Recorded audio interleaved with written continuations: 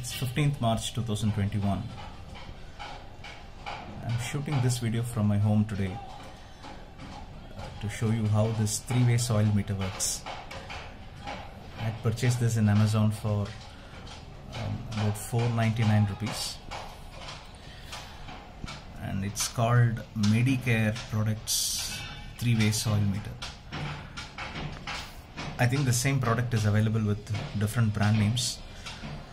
I chose this one with a decent rating in Amazon. So the purpose of this meter is to measure the pH levels in the soil, and additionally it also has a couple of other features to measure the moisture level and the light level. It's kind of cool, and the best part is it doesn't need any batteries to operate. It works just like that.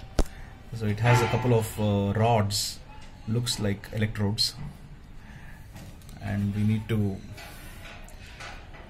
let me focus on this one. Yeah, we can, there are three switches.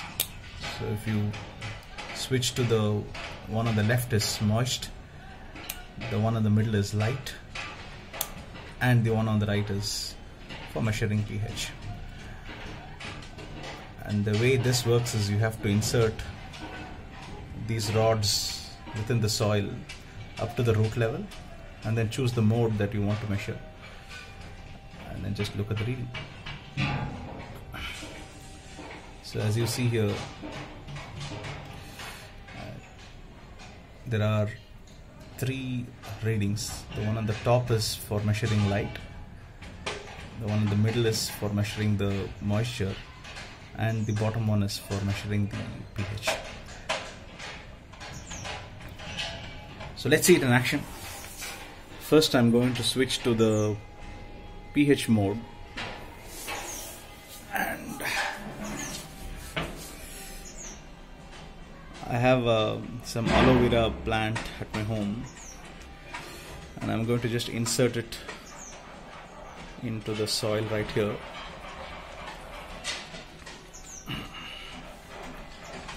Let's see what the reading shows.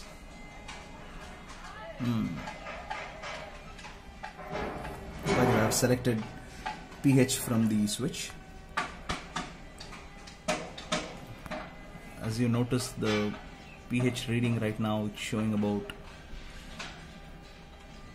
6.5, maybe just between 6 and 7. So if the reading is below 7, it's mostly acidic, and if the reading is above 7, it's mostly alkaline. So if I just switch the mode to light, you see the reading has gone up to maximum. It's more than 2000. That's because it's right in the middle of the sunlight. If I just show the shade, you see that the light level has dropped to somewhere in the middle. Now I'm bringing back the sunlight, it's maximum. And now the moist level is also showing it's wet, because it's appearing a little wet now. We watered it yesterday, and the soil, I see that it's moist.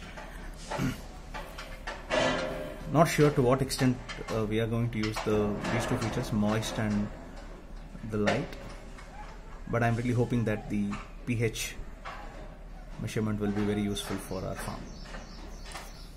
So I haven't started using this in the farm yet.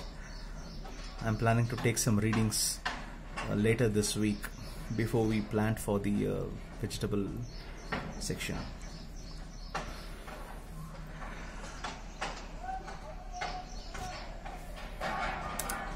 Okay, that much on the video today. Catch up on a different one later. Bye bye.